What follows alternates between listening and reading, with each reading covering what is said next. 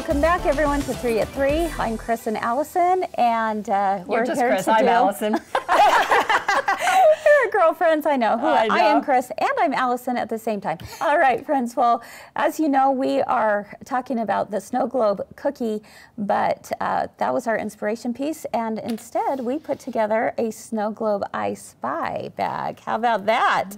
Look how fun! Yes. Look how fun these are. So this is our I Spy bag, and it was our inspiration was the cookie, and we're like, how do we do a quilt block? Yeah. And why do we need to do a quilt block? Why we have not these do fun, something different? Yeah, we have these fun I Spy bags that we are going to teach you how Okay, to so do. tell us what an I Spy bag is, Allison. Okay, so an I Spy bag, and you can do these a lot of different ways. Yes. But basically what an I Spy is when there is a conglomeration. How's that for a good word? Oh, that's a big one. A conglomeration or a lot of different things that you can identify within a certain project. For the kids. For the kids. Yeah. And so I've seen I Spies in bottles. I've seen I Spy quilts where it's actually printed in the quilt, the fabric.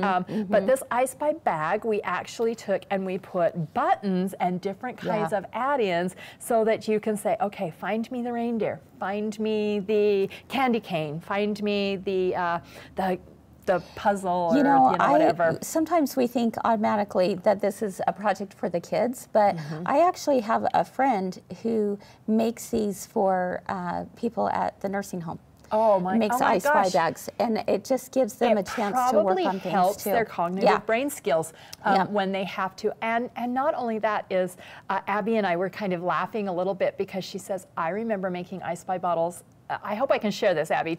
Shut me up if I can't. But she remembers making I Spy bottles at her grandparents' house, even as they were growing up, and they would put different things. And she said it would entertain us for hours. Oh, wow. Shaking. They would do it with rice and different kinds of charms and different things. And so I think we all have a little bit of a love for an I Spy. Now, mine has been sitting on my desk, and then yours has been sitting on, and I have to tell you, I'm constantly going, what can I see? Oh, look, there's a little reindeer. Look at that little Santa, just shaking those. But these are so fun to put together. Yeah. Crystal's our tester, and we sent the pattern over to her to test, and she says, I'm making them for my grandkids. Cute. So I said, oh yeah, you're making them for you. But these come together so fast, and we have a sewing version and an embroidery version for both sets of sewers. Yes. So yeah, Liz says that she makes them and uses them for relaxing and meditation. Wow, that's a great idea, Liz. So how do we get started? Okay, well we're gonna do the sewing first, and then we're gonna just give a few tips. But a couple of things that I want to talk about first is that we are going to use Kimberbell vinyl. Now, anytime you use vinyl, I put on our sewing machine. We're sewing with the Altair 2. I put on a Teflon foot. Yes, I love the Teflon. If you do not have a Teflon foot, I suggest that you invest. And by invest, they're not really that pricey. I mean, they're really nice. Yeah. But it just allows it to glide over material that kind of will tend to stick or pull just a little bit. So even like a laminated cotton, I would use it on, or pull fabric, or there's all kinds of things that when you have trouble gliding over, you're right, it prevents the stick. Absolutely. Yeah, so I put these under new releases, also on Seen at 3 at 3. So if you don't have a Teflon foot, but I already installed it on the machine. The second trick that I'm going to say is decrease your stitch size. So I decreased it down to 2.0. You could go even a little bit smaller on that. But we put the template and the pattern on under new releases, and I mean, it's really just two pieces. You've got your globe template and your base template. So with your globe template, we are going to take, and you can do this several ways. You could trace these individually on here, but what you'll want to do is you'll want to take two pieces of felt. Now, I know you asked me the question, like, why two pieces of felt? It just gives it a little bit of stability. Does. Yeah. Once I made it one on the embroidery machine, I'm like, oh yeah, you definitely want two pieces of felt. And then the second thing is I just have a piece of the Kimberbell vinyl is what we're using. You could use any vinyl, but I really love this Kimberbell. Now, here's one of my tricks. I am going to actually trace it on the plastic covering and then I'm gonna cut it all out together so that everything matches. Okay. You could trace them separately and line them up, but if you want to just trace it all on this actual coating, then you can take it off and you don't get fingerprints when you're cutting that out. Yeah. So another idea that you could do, Allison, is if you didn't want to cut it out all at the same time, is I would maybe just draw it and then I would sew it and then cut it. And that's afterwards. how I did mine too. And I was gonna talk about that, and that's how we're actually going to do it. I think, because then you can get a really nice 1/4 inch or smaller line when you cut that out.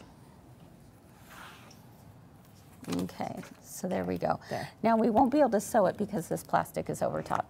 Kris, I sewed mine with plastic and then I pulled Did it you? off. Yeah. Okay, well let's do that then. So because I didn't want fingerprints on mine. Okay, now we're going to sew, and we are going to sew right on the line. And we're going to leave a 3-inch opening. So be sure to backstitch. Oh, you know what? Let me. Oh, you can sew it anywhere. Yeah, I'll sew it anywhere. Okay, I'm going to backstitch. Yeah, be sure to backstitch because we are going to pull that plastic off, and we don't want to pull those stitches out. Now, if I was going to do this, I would use black thread on mine so that it just blended in. But I want you to be able to see. So. Okay. Okay, and I'm leaving a small opening. Yep. All right. Okay. Now we're going to cut this out. And we're going to cut about 1/4 inch just away from the edge. Perfect.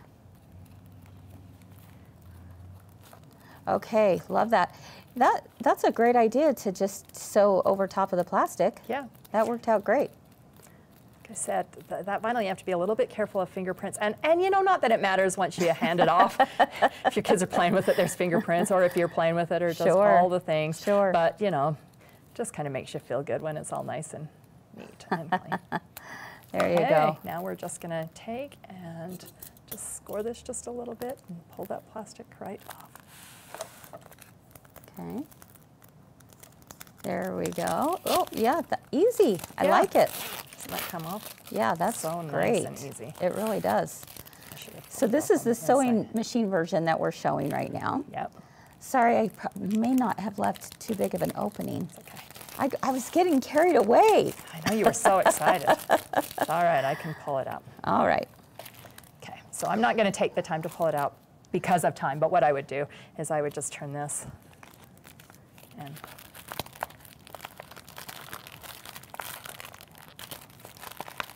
gosh, boss.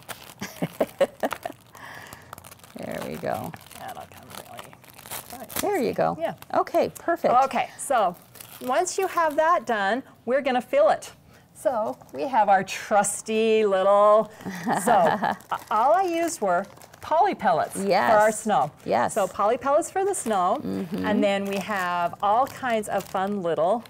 I love these little buttons and doodads for sure. And we've just picked them up. There's some here. There's some teeny tiny ones. Yeah, Doris said pinking shears would be cute. Yes. You could definitely do pinking shears on there for sure. So I'm just going to slide now, all this in here. the thing is, you could also create like a little funnel if you wanted to, right? So you didn't have those going all over the place. Yep.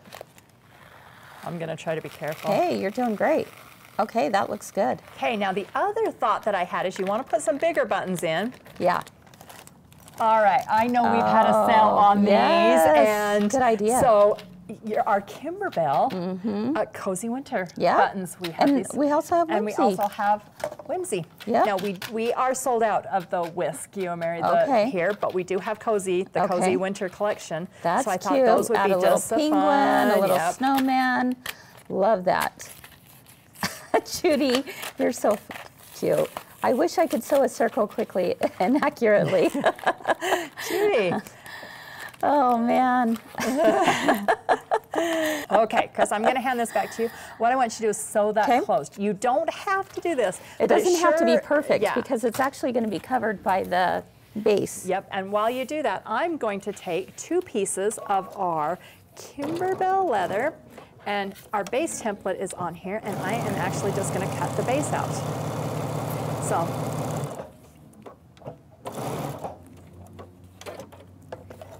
Judy, the reason Kris can sew so quickly is because she's got that Teflon foot on. There you go. Nothing holding me back, right? Okay, so now once we have our base on here, we are going to just put wrong sides together. And I like to just line it up kind of where you had the opening. Where you had the opening, yeah. Be sure you're not going to hit any of those poly pellets. Yeah, I think that's really an important tip to share, and especially you're going to find this to be the case the same if you're doing the machine embroidery version, which is this one right here. Be careful when you do this, because you got to know that, you know, this has got to be really pushed down. All of that needs to be pushed away so that when you take it back to the machine, you have nothing that you hit. So that's really important. So also be careful how much you put into it too. So because you want to be able to shake it and get some movement and some different things around here. Okay, so I just used some clips. Oh, that was a good idea. That, rather than pin it. And I just clipped right up here. Okay. Just here, pushed everything up here, and I'm just going to have you just go right around the edge on that. I'm happy to do that. Now, did you notice that I put Kris on the machine today?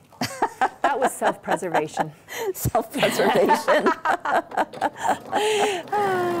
You're funny. Yeah, Deborah said she bought several packs last year on Plaid Friday. Yeah. We've sold those, and I think we've all picked those up, and so now you know how to use them. Yep. Oh, I don't have the pivot feature on.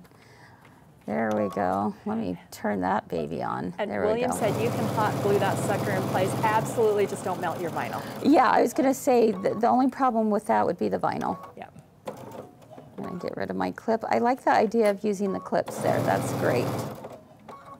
Okay, and make sure that that is included in there, and I'm done. All righty. There we go. Isn't that so fun? It was so simple. So simple, so easy.